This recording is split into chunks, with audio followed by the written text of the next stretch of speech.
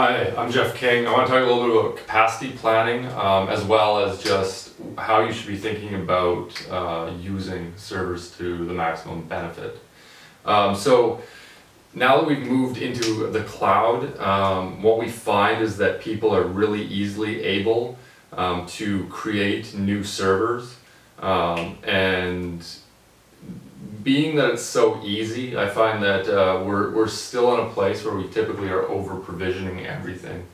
So if you look at server workload, when you're standing up a VM, you get the choice, right, of how much CPU and memory this server has. So that gives you the vertical scale.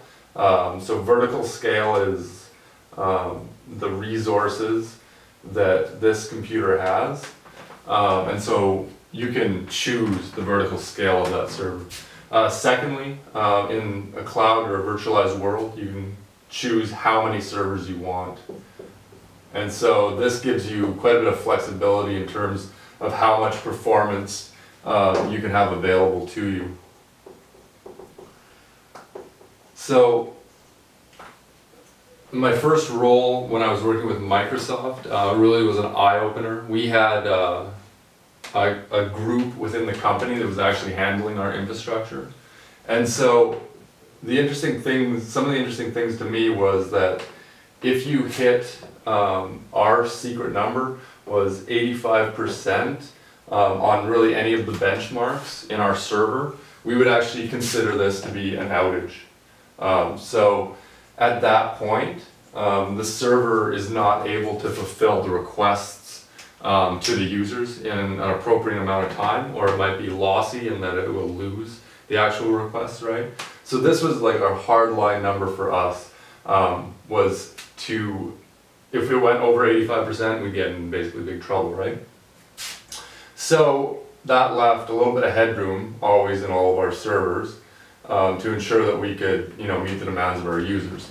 But adversely, on the other side, is you don't want to over provision to the sense that you're only using like 10% of your servers.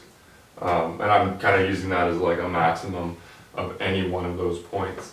What you really want to do is have it just below that maximum threshold that you decide.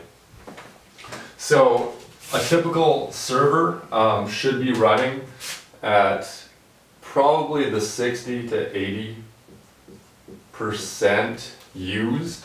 Otherwise, you're just having a huge amount of overcapacity that you don't need.